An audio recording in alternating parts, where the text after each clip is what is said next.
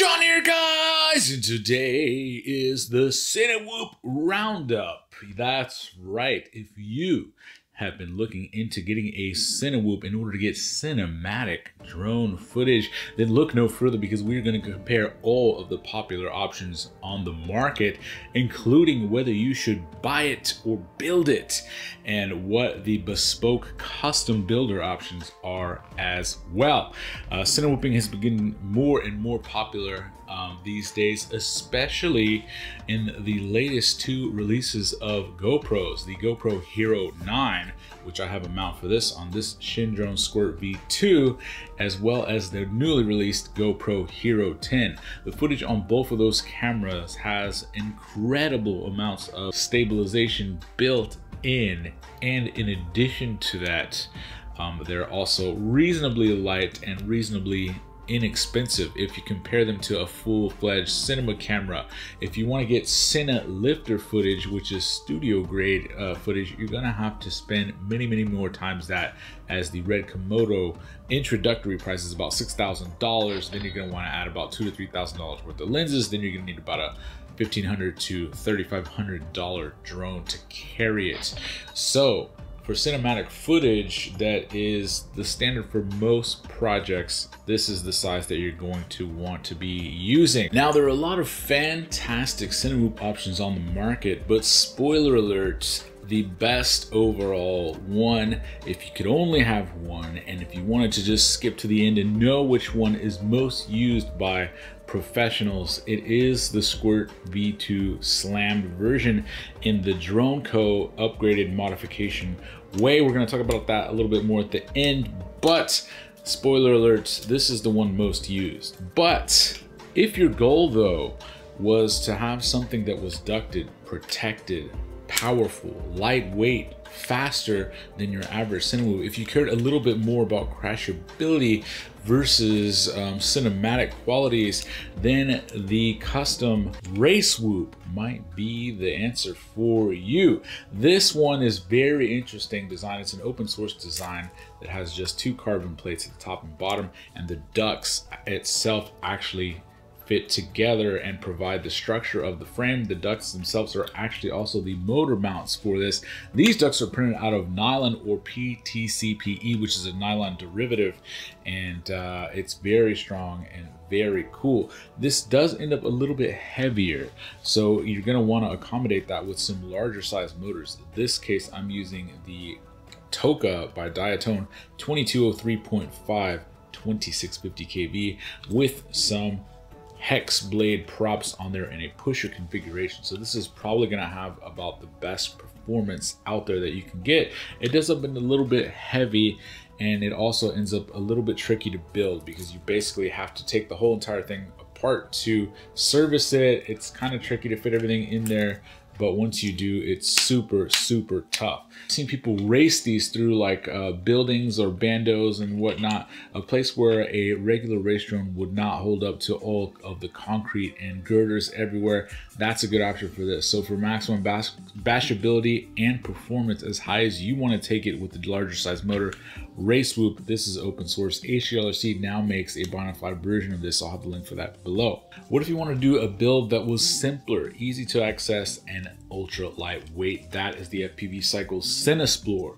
This is also cool because you can buy some cheap ducts that go on here, or you can print your own. I printed these out of PETG. Now, normally you want to have all ducts printed out of TPU. That's a little bit more flexible, but this duct design actually lends itself quite nicely for a rigid duct, and PETG is going to be stronger and a little bit more flexible than PLA, so it's going to work for this just right. If you did have a hard enough hit, it probably would shatter, but since you can print these at home, if you have a printer that can do PETG, you can just make a never-ending supply of spares. I've never managed to crack one.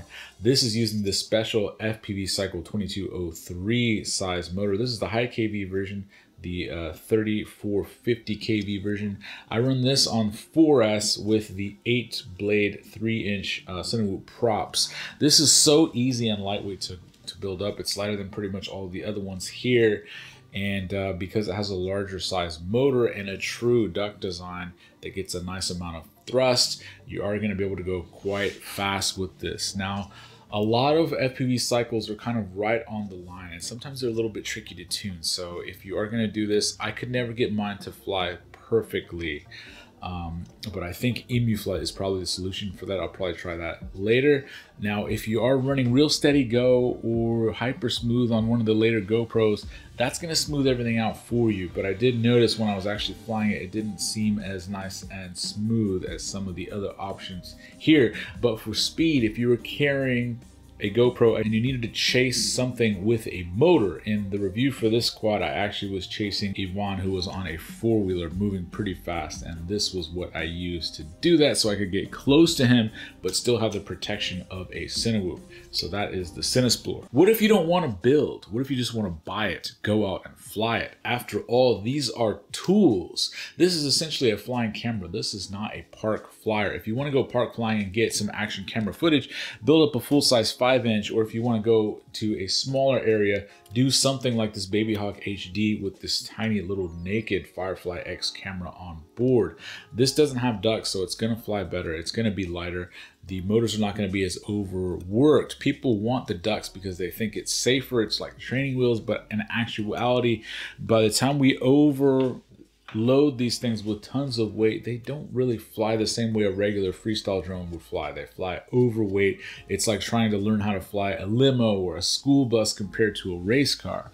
This is a flying camera. It would just be like me walking around with a gimbal to get super smooth footage, except this can go to the top of treetops, and a gimbal I was walking by hand could only go to the length of my arm. That's kind of what these are for. So if you want to buy one, the best option on the market for that is the protek series. Now you have the protek 3.5 and the protek 25. Now the protek 35 is very interesting because it uses a large 2203, I believe, size motor along with 3.5-inch props. That gives you more thrust, more power, more speed than any of the other options that we've discussed. That extra disc area allows you to go a little bit faster. Now, downsides of that is it's a little bit heavy, and it's also incredibly loud. Now, every Cinewhoop is louder than your average drone, but that one is louder to another magnitude. It sounds like 20 blenders like surrounding your head. I'm afraid you're just too darn loud. It's so large, so you're not going to want to fly anything like that inside or too close to people. Even if you're protected by the ducts, it's going to freak them out. So if you do have to do that, give them some fair warning. Now, if you want to get up and closer and you don't need that extra speed, the protek 25 right here is really going to be a nice option. You can see compared to the cinesplore how much smaller the footprint of that is, and iFlight has really been on point with their motor and prop combinations on these Cinewhoops. This one uses a high KV at 5500 KV for this 2.5-inch prop. They also designed a special Cinewhoop prop that is a very steep pitch and a very wide bullnose blade. That's going to give you the maximum amount of thrust. Any of the other 2.5-inch bind flies I tried were super underpowered, and I thought they were just garbage. This one does give you enough to control to where you can fly a full-size GoPro like this Hero 9 or the new 10 very comfortably. So if you needed to have a Cinewhoop and go slow and be small, the protek 25. If you needed one to have a little bit more speed, the 35. If you need to have both, you can have a pair, and it's just like camera guys, as we have a long lens and a short lens. You have that focal length covered any which way you go, and that's what it's kind of like having various Cinewhoops. These are all tools, no different than the tripod that I'm shooting on right now. It's a camera modifier. Now, what about if you wanted something even smaller and you didn't need to carry a GoPro? What if you only needed to carry something like the Insta360 Go 2? Well, this little pusher 2-inch, the C85 HD by iFlight, has been the best one that I've tried so far. It has DJ on board, it's lightweight, it's small, you can fit a 3S or a 4S battery on there, and it carries this thing with the amount of control, almost the same amount of control as a regular Whoop, and you keep the weight low. So you can get some 4K footage with that Insta360 Go. It's super light. You don't have to worry about it bumping up, stuff like that. It's also in a pusher configuration with prop guards versus ducts, so you don't get as much of that prop wash. As you can see, all the popular options have learned that if you get a powerful motor, you don't need the extra thrust of a duct. And by changing it out to a guard, you then have less of that annoying Cinewhoop prop wash that makes it difficult to fly and control under certain scenarios. So if you wanted something small, go like this. Now, what about the diatone taycans and the Cinebees and the Green Hornets? I mean, honestly, the protek series has seemed to perform better than all of them. So if you are going to buy, I would probably go that route. But if you want what the professionals use, it's the Squirt V2. This is the Droneco configuration. I really like what Chris Teal has done with this Droneco camera mount, and that it has this modular action cam mounting system. This is one of the coolest action cam mounting systems. This is the mount for the Hero 9, but I could just as easily change this out to a Session and any of the other Heroes, and all I got to do is change this top part, and it just fits right on there. This is the Johnny 5 edition of the Squirt V2. I'm going to have this up on the channel very soon in a full review and talk about how I stripped 55 grams off of the Quad Standard Labs formula. Now, if you want to buy one of these pre-assembled, you can get one from Droneco or Quad Standard Labs. I'll have the links for both of those below. If you get the Quad Standard Labs, be sure to select the Johnny 5 code. That'll help me out a little bit. Now, what about the new Terraplane that just hit the market? You just saw Nurk's video on that, and you want to know about that. Well, I have some of those ducks right here. Look how large it is, and some of these new props right here that have 6 blades that are the larger 85mm prop size. So that means you're going to have more disc area, larger prop, and larger motor. Now, on Nurk's video, he used a full-size 2207 motor on high kV, 2550 kV. Now, that has been the secret, is getting a motor that can spin really fast, because you don't have 5-inch props. So if you have a smaller prop, you need the motor to spin faster to get that same amount of lift. So I think that's more of a professional tool. I may end up checking out the Terraplane pretty soon. I am curious about it, but you're increasing the cost and you're increasing the weight. So the reason why you would want to do that is if you want a little bit more control at higher speeds. I typically don't need to follow anything that is moving faster than a walking or jogging pace. So for me, I'm probably going to stick with the Squirt V2 for my main quad. It's lighter, it's cheaper, it's a little bit, it's totally, on 6S, it's totally easy for me to control. Now, the secret to the Quad Standard Labs version, which is the best control and power that I felt on a Cinewhoop scale, is the 1507 3100 kV motor on 6S. That sounds very high for 6S, right? Well, and I didn't think 6S was really a requirement for these Cinewhoops. I thought it was kind of pointless, because to me, 6S was for going fast on a racetrack. 6S was for going punchy in a freestyle setting. But I didn't really think about it until I had flown it, and I noticed the difference was much greater than I thought it was going to be.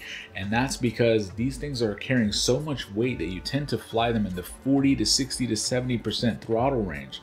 So now that you have that extra 6S headroom for getting less battery sag, you can get extra flight time, you can get extra punches, without sagging out the battery. So 6S is actually a must, much different than what I originally thought. I thought it was pointless. I was wrong, guys. I was wrong.